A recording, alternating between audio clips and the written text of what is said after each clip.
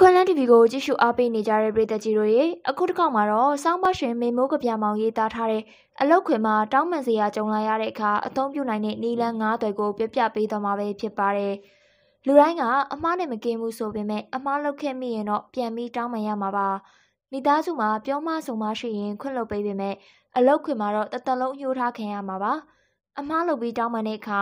မှားတဲ့သူကအထက်လူကြီးဖြစ်နေရင်လည်းတာဝန်ယူမှုအပြည့်အဝရှိသင့်ပါတယ်အရေးကြီးဆုံးကတော့အမှားကိုဖုံးကွယ်မထားဘဲပွန့်ပွန့်လင်းလင်းတောင်းပန်တာကလုပ်ငန်းခွင်ဆက်ဆံရေးကိုကောင်းမွန်စေမှာပါ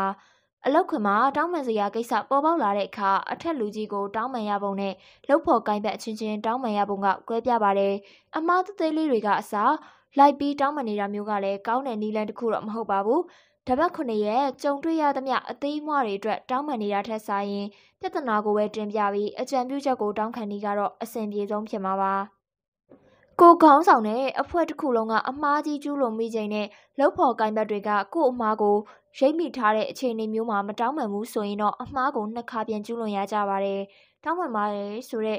စကားတစ်ခုနဲ့လွယ်လွယ်လေးကြော်ဖြတ်လို့မရတဲ့ကိစ္စမျိုးတွေမှာ professional ဆန်ဆန်တောင်းပန်နည်းလမ်းကိုတော့အခုတစ်ခါမှပြပြပေးချင်ပါတယ်။ဒီအကြောင်းအရာလေးကိုစပြီးမပြောခင်မှာကျမတို့ရဲ့အခွင့်အလမ်း TV ကို subscribe လေးလုပ်ထားပေးဖို့မမေ့ပါနဲ့နော်။နောက်ထပ်ဗီဒီယိုသစ်တွေတင်တိုင်းချက်ချင်းသိရအောင်လဲဘေးနားကခေါင်းလောင်းလေးကိုနှိပ်ထားပေးဖို့မမေ့ပါနဲ့နော်အလောက်ခွင်မှာတောင်းပန်စရာကြုံလာရတဲ့အခါအသုံးပြုနိုင်တဲ့နီလန်း9သွယ်တွေကမှနံပါတ်1ကတော့ဖြစ်ပျက်ခဲ့တာတွေကိုအတိအမှတ်ပြုပြောကြပါကိုလုပ်ခဲ့တဲ့အမားကိုအတိအမှတ်ပြုသုံးသပ်တတ်ဖို့ကအရေးကြီးတဲ့ပထမခြေလှမ်းမှာဘာမှားခဲ့တယ်ဆိုတာကိုအသေးချာသိတဲ့အခါကိုယ့်ရဲ့အမားကြောင့်တစ်ဖက်သားအပေါ်နစ်နာမှုဘာတွေရှိမယ်ဆိုတာကိုနားလည်ကြောင်းပြသလိုက်ရလဲရောက်ပါတယ်နံပါတ်2ကတော့အမားကိုဝန်ခံပြီးတော့ဘလို့ကောင်းအောင်ပြန်လုပ်ပေးမယ်ဆိုတာပြောကြပါ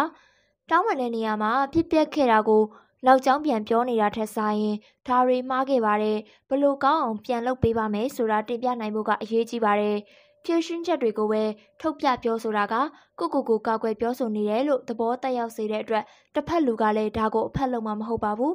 အမားလုပ်ခဲ့မိတယ်ဘလို့ပြင်ဆင်မှုပေးမယ်ဆိုတာကပဲចောင်းကျိုးစီလျော်တဲ့တောင်းပန်မှုတစ်ခုဖြစ်ပါတယ်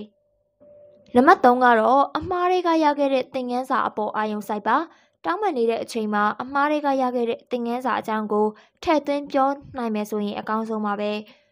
မှားခဲ့တဲ့အဖြစ်တွေကိုပဲအရေးတယူလောက်ကစူပူလို့မပြီးဆုံးနိုင်တဲ့ကုမ္ပဏီအကျင့်တွေကြောင့်ဝန်ထမ်းတွေကထပ်တလဲလဲအမှားကိုကျူးလွန်နေကြတာပါအမားတွေကနေဘာသင်ခန်းစာရခဲ့လဲဆိုတာကိုအာယုံစိုက်ပေးတဲ့အလေးအထားရှိမယ်ဆိုရင်တော့ဆွေးနွေးမှုကအဖြူသဘောဆောင်မှာဖြစ်တယ်လို့နောက်ထပ်မမအောင်လဲဂရုစိုက်ရရောက်ပါတယ်နံပါတ်4ကတော့ဖြည့်ရှင်းနိုင်မဲ့နည်းလမ်းကိုအကြံပြုပါသင်ခန်းစာရသွားတဲ့အကြောင်းပြောပြပြီးရင်တော့ဘယ်လိုဖြည့်ရှင်းပေးမယ်ဆိုတာကိုပါတပါးလေးတင်ပြဆွေးနွေးရပါမယ်ဒါကကောင်းမွန်တဲ့ရလဒ်ဖြစ်စေဖို့လမ်းကြောင်းပေးရရောက်တယ်လို့ယုံကြည်မှုလည်းပြန်လည်ရရှိစေမဲ့နည်းလမ်းကောင်းပါ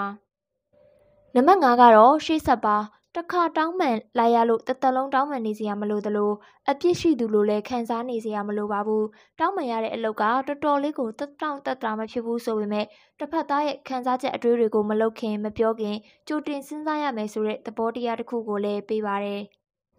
တောင်းပန်ပါတယ်ဆိုတာကိုလက်သုံးစကားလုပ်ပြီးထမင်းစားရေတောက်ပြောနေသူတွေအတွက်အပန်းမကြီးပေမဲ့မှားမှာကိုတေမလောက်ကြောက်ပြီးအထက်လူကြီးညိုညင်မှာစိုးရိမ်နေသူတွေအတွက်တော့ပင်ပန်းခက်ခဲတဲ့အရာတစ်ခုပါတောင်းပန်လိုက်တယ်ဆိုတာခင်မင်မှုမပြည့်ရင်းချင်လို့ဖြစ်တယ်လို့ကိုယ့်အတွက်ရှေ့ဆက်ရမယ့်လမ်းမှာစိတ်အနှောက်အယှက်ကင်းအောင်ဖြည့်ရှင်းပေးလိုက်တဲ့နည်းလမ်းကောင်းလည်းဖြစ်ပါတယ်အခုပြပေးသွားတဲ့အကြောင်းအရာလေးကတော့အလောက်ခွင်မှာတောင်းပန်စရာကြုံလာရတဲ့အခါအသုံးပြုနိုင်တဲ့နည်းလမ်း9တွေကိုပြပေးသွားတာပဲဖြစ်ပါတယ်။ကြည့်ရှုအားပေးနေကြတဲ့ပရိသတ်ကြီးအားလုံးကိုကျေးဇူးတင်ပါတယ်ရှင်။